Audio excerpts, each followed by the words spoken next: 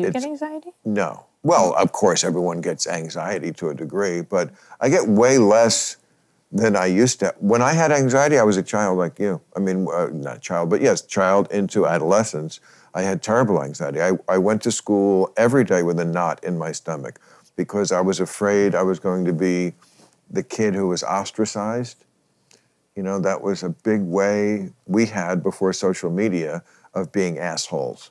Kids are assholes. That's the banner headline. Underneath that, the technology changes how they're assholes, but they're born assholes. And there was one kid who was made fun of unmercifully, and sometimes, for reasons I still to this day don't know, sometimes it wasn't that kid and it was some other kid, and sometimes that kid was me. I was like second in line to be ostracized, so I was always worried I was going to be the kid who, like, you know, they would call it giving you the cold shoulder. No one would talk to you, you know.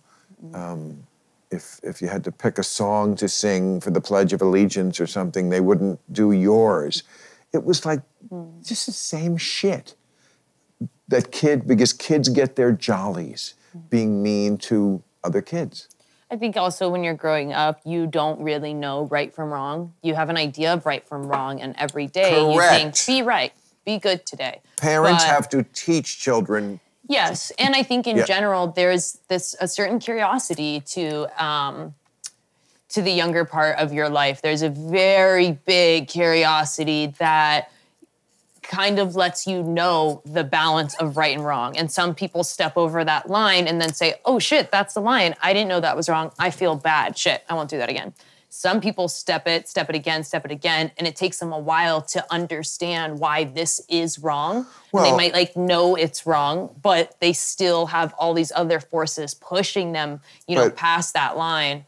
I was also bullied growing up, so like I totally get it, and I just feel bad for everyone involved. Everyone's got fucked up shit to deal with.